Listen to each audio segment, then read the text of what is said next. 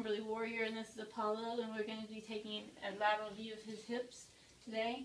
I'm going to measure him and his hip area, and his measurement is 14. So I will go to my technique chart over here, and 14 says the measurement should be KVP 60, MAS 30, and time 25. So I'm going to set my dials to those numbers.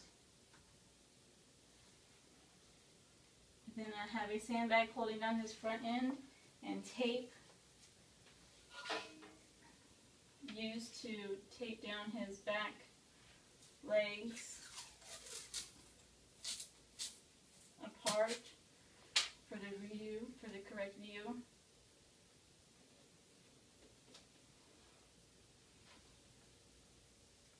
He's a boy.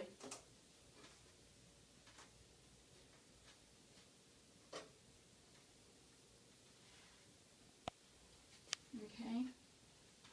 So since I'm in the room, I'm going to put gloves on, and I have on my thyroid protector in my gown.